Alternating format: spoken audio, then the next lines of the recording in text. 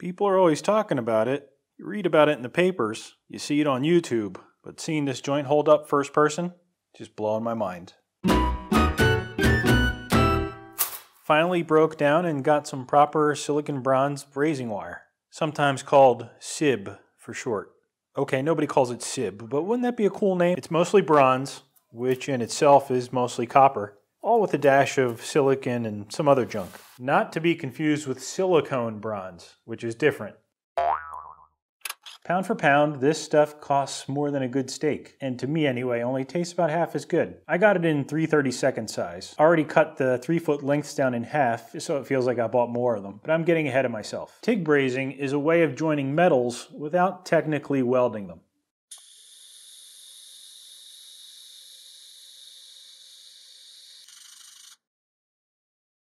In theory, you never melt the base metal, so it's not welding. That potentially has two advantages. First, it doesn't involve as much heat as welding does. Well, that's just dandy, old Tony, but who cares? I'll tell you who cares. This crazy thin piece of steel might. Maybe it wants to be soulmates with this thicker piece. You certainly could weld this, but can get tricky. The thicker part is going to want a lot of heat. And by the time you get to fusion temperature, well, the thin part may have gotten away from you, gotten way too hot, and completely burnt through. You don't usually see it on the fabrication drawings. I'm not 100% sure, but I think it's sort of implied. Giant melty holes aren't a good thing.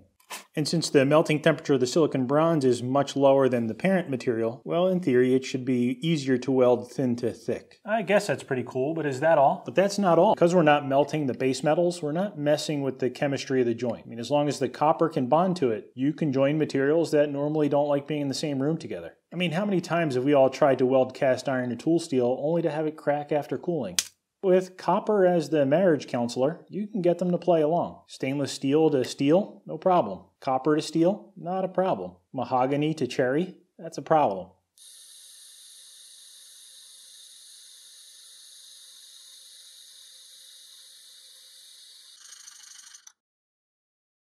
But just like marriage counseling, there are some compromises if it's going to work. Silicon bronze is now what's holding the parts together, like hot glue. The strength of the metal isn't technically as strong. Not by much, but it's not as strong. SIB clocks in at around 50 or 60 KSI. Steel filler is probably going to start at 70 KSI and go up from there. Now notice I said the strength of the metal, not the strength of the joint. The joint could be as strong or stronger. Since the filler is of lower strength, you'd need a properly designed joint to account for that.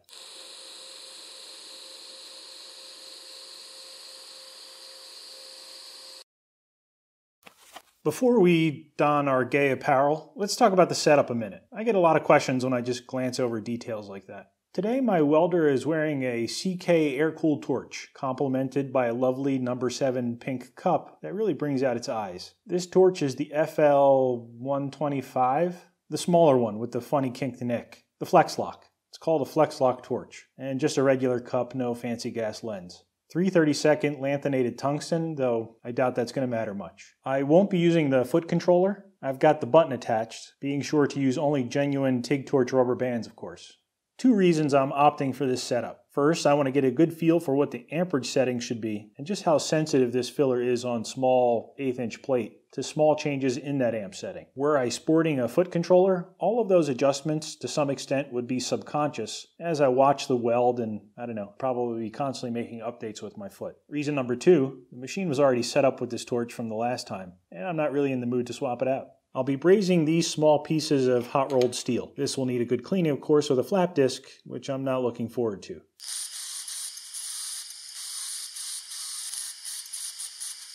Helmet is a 3M speed glass. Sorry about that, that looked a little gross. I should have cleaned it beforehand. No matter what hood you use, keeping it clean is nice. Being able to see through it really goes a long way.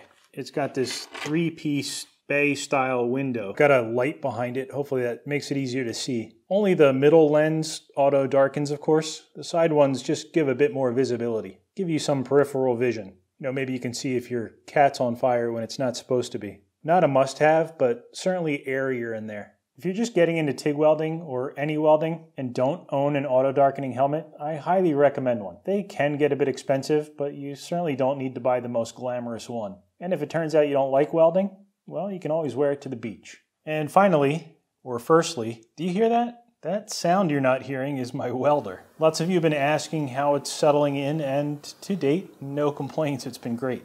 We'll be brazing on DC, standard stuff, electrode negative, pretty low amps probably. I think you can do this in AC, brazing I mean, but this is my first time, so I'm gonna try to keep things simple. Okay, I think I'm ready to give this a try. I've got the parts super clean, well pretty clean. Okay, fine, all I did was knock off the scale. We wanna get things hot enough to be able to melt the bronze filler, but not so hot that we're melting the base metal. We're using the TIG torch just for the heat and the shielding gas. The brazing rod itself has no flux, and I'm not going to be adding any. Let's start off with, I have no idea, 1/8 inch material, just enough to get it dull red without forming a puddle. Let's try 20. 20 is way not enough. Let's try 40.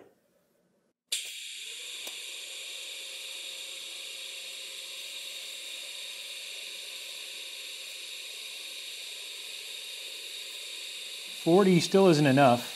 I mean, it's a cold weld. Let's try 50.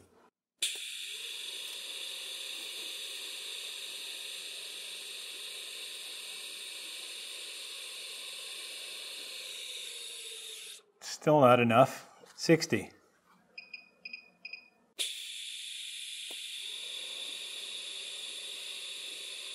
I think that's starting to get there. With thinner filler, that might actually work, but I'm going to push it to 70.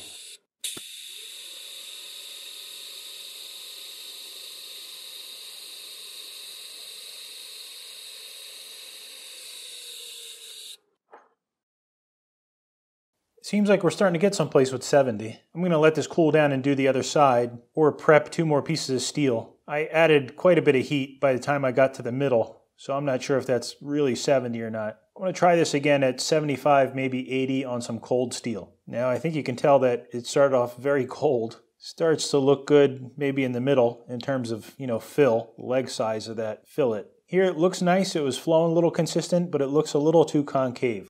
2 new pieces of steel, these are cold, room temperature. Try it at 75 amps.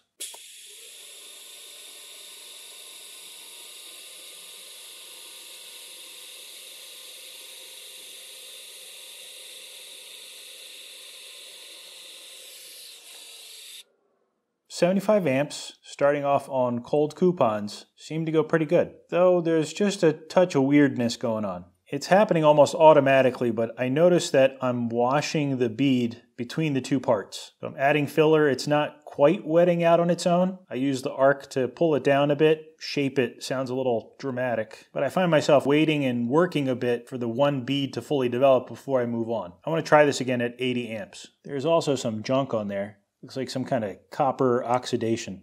I'm going to take just a little more care in cleaning the parts. I'm also Scotch-Briting the silicon bronze filler and giving everything a wipe down with some acetone. Let's see what happens with clean stuff and 80 amps.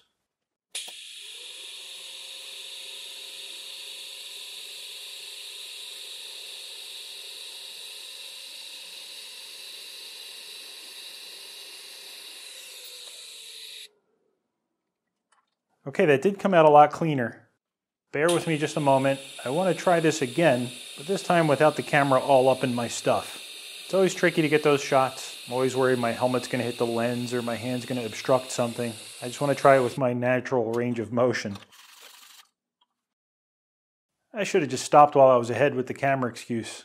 Okay, that's the one I just did and wire brushed, and that was the one from before. Same settings. Although things seem to be running a lot better at 80 amps, I keep hesitating on some of the beads. You can see them there, I guess there, probably that one too. I want to almost go hotter. If I'm not careful, I am starting to melt the base metal. When I move ahead, I can see it start to puddle before I kind of put that fire out with the silicon bronze. I don't think that's a legit move. But the way the bronze is behaving, I almost want to push it up a few more amps. I don't want to melt the base metal, but I want more heat to melt the filler rod, which is completely like Bizarro World TIG welding. Against every rule in the rule book, against every fiber of my being. And my being is at least like 400 thread count. I can almost guarantee, had I been doing this with the foot metal, I almost certainly would have been pulsing this. Probably giving the filler a hotter shot and then dropping back to tie it in with the rest of the bead. Now that I say that out loud, I wonder if I'm using too large of a filler rod. But maybe we try this with the built-in pulser in the HTP.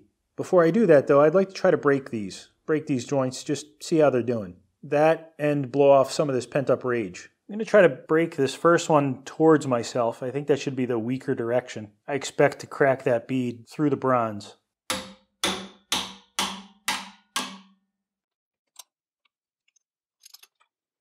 This one I'm going to try to bend backwards. That was the same settings, about the same bead size, but that's still pretty impressive. For kicks, let's try this with pulse. And do you need pulse to do this? Certainly not. Although mine aren't the prettiest welds in the world, they do seem sound. And since the HTP has a built-in pulser, well, maybe I can use that to make up for my lack of practice. Now, for the sake of time, I've already run 2 test pieces trying to get the pulse settings in. Because of the amperage tests we did up until now, finding the settings I like hasn't taken very long at all. In fact, I'd like to make one last tweak and try this once more. Big picture, what I'm trying to do is balance the heat so I get a more consistent looking bead. Note, I didn't say just consistent. I said more consistent. More of that stacked look. I want to mimic what I would do with a foot controller. Give the filler a shot to melt it. It ties in, then cools off into a consistent ripple, and move on to the next. You certainly don't want to hit it so hard and so fast that all you're doing is melting the bronze onto the base metal. You don't want to trade off a good looking bead for no tie-in or no mechanical strength. Anyway, let's look at the machine settings. That last weld you saw was at 110 amps. I'm going to add just a little more, 115 amps. Pulse frequency is 0.5. Maybe a little slow, but that's 1 cycle every 2 seconds. Pulse duration is 40%. That means I get those 115 amps for 40% of that 2-second cycle. The remainder, or the background current, is 60% of my amp settings. 60% of 115, that's almost 60, it's called 70 amps. So the welder is alternating between 115 and 70 amps. The net effect is a weld heat of about 75 amps, give or take, which seems about right. Although it couldn't hurt, you don't need a degree in advanced experimental mathematics like I have to set up a pulsar. A pulsar, on the other hand, just fiddle with it. Try it out. Think about what you want the heat to do. How hot and how long you want it on for. Then how cold you want it to drop to. Finally, figure out the pulse rate you can keep up with without killing yourself or getting a migraine. The difference between machine pulsing and manual pulsing with an amp controller, like all robot overlords, the machine will show no mercy. Once you hit go, it's going to force feed the torch with an exquisitely timed pulse train, and now the onus is on us to keep up. So, no pressure there. With a foot control, if you need to hang out for another split second, you can. Maybe you advanced too far and need a smidge more heat. Or you're frantically running out of filler and you need just one more second to keep up. Well, you can let off a bit. With the built-in pulsar, you can't do that. How well you maintain that balancing act, to some extent, dictates how your weld looks, which should explain what you've been seeing me do so far. Hold the boat and/or phone. I'm about towards the end of this video, and I just moved the tripod around, when it dawned on me that if I rolled the joint away from me, I could film it from across the table. I could try to get this arc shot without having the camera in my armpit. I tacked some square tubing up at an angle, and I think if I have the camera watching from back here, we should both be able to see what's going on. It's technically a different style joint now, but close enough, don't you think? On your screen, this stuff probably looks absolutely gigantic, doesn't it? But for reference, here's a 3/32 filler rod. Anyway, let's see how this camera angle works and how the pulse settings turn out.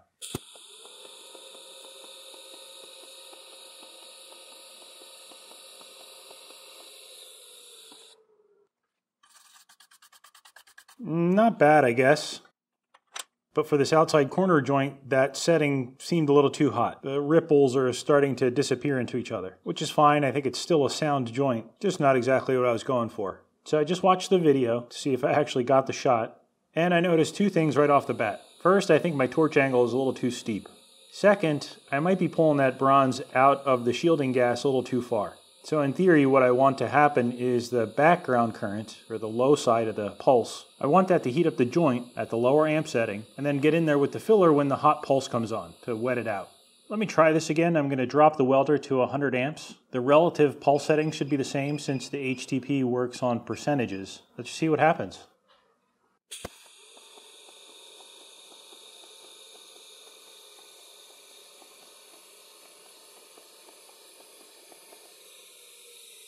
Better, but still a little warm.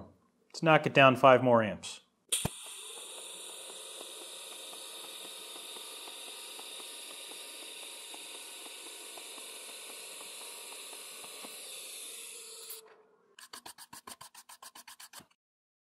Okay, that's it. I've run out of stuff to weld. This is the one you just saw me do at the reduced pulse amperage. So in reverse order, it was this one, and then this one. I think I'm starting to split hairs here. Under the hood, you can sense the small change in amperage, but it's subtle. Something important though that I have been picking up on the more of these beads I run, perhaps this will sound self-evident once I say it out loud, but the bronze filler acts a lot different than steel filler, almost more like aluminum filler. It melts very fast. If you look close in the last weld shot on this piece, at the lower amperage, I was almost force feeding the puddle with the silicon bronze, watching the beads bulge up to about the height I thought looked good before moving on.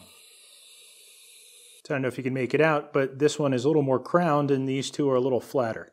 Granted, they were a little hotter, but I was just dabbing on the hot pulse. Here I was more, again, sort of force feeding it on the hot pulse. Probably using, I don't know, not twice as much filler, but 50% more per bead as I was making my way across the joint. Some takeaways. First, brazing with a TIG torch is nothing like brazing with a gas torch. I mean nothing. I don't even know why they share the same name. A gas braze will wet out the entire joint, if properly prepared of course. A TIG braze, from what I'm seeing anyway, only wets out where the arc is pointing. Mechanically, a TIG braze joint is very different than a gas braze joint, so keep that in mind. It may sound like it came out of the blue, but I don't know why I had it in my head that the processes would be somewhat similar.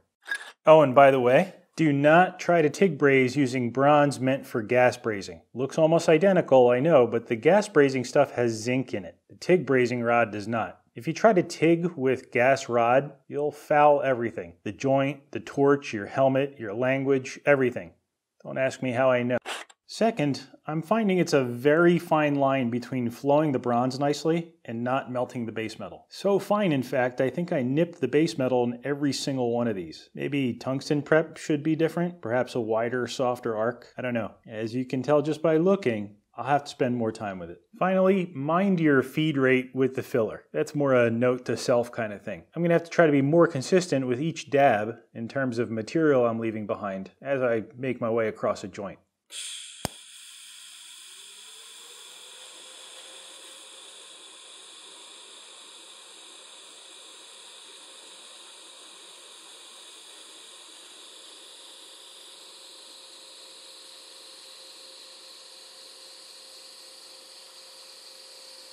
No, don't try to adjust your TV. You're seeing that right. A hex brazed to a round.